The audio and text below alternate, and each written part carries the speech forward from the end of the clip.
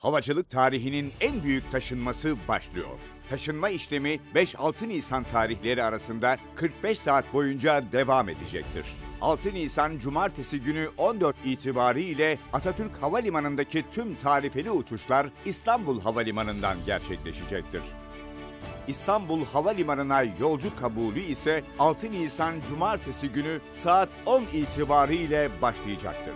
Taşınma işlemi süresince trafiğe kapatılacak güzergahlar şöyle. Atatürk Havalimanı'ndan İstanbul Havalimanı'na gidiş istikameti 5 Nisan Cuma saat 22'den itibaren 6 Nisan Cumartesi saat 23.59'a kadar 26 saat boyunca Yeşilyurt Havuzlu Kavşak'tan başlayarak Atatürk Havalimanı Caddesi, Basın Ekspres Caddesi, Mahmut Bey Kavşağı trafiğe kapatılacaktır. Ayrıca 5 Nisan Cuma saat 22'den itibaren 6 Nisan Cumartesi saat 10'a kadar 12 saat boyunca Mahmut Bey Kavşak'tan başlayarak O7 Kuzey Çevre Otoyolu ve Yavuz Sultan Selim Köprüsü trafiğe kapatılacaktır.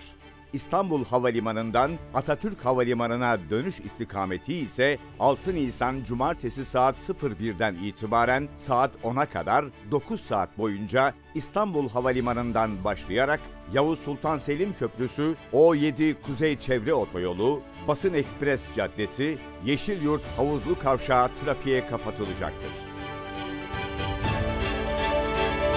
Yeni evinize hoş geldiniz.